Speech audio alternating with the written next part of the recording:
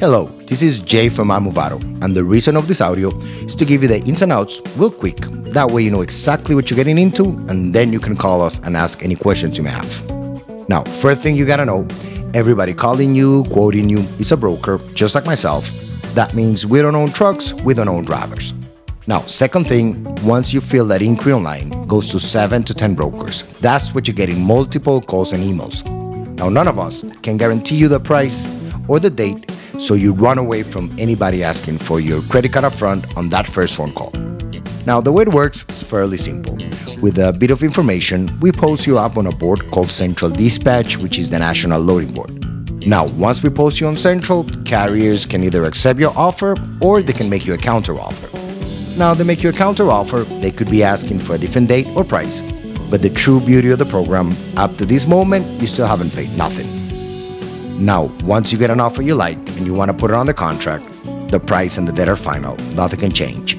That's when you pay like $100 to lock it down, and then the balance you pay to the driver upon delivery, you can pay him cash, certified funds, such as money orders or cashier checks. And that's Auto Shipping 101. Now, price-wise, very important too. First thing I'll tell you about the price, you don't go with the lowest quote you get just because it's the lowest number. This is kind of like the bait and switch thing people do. What I can tell you is you can name your price, but you need a driver to accept it on the other side.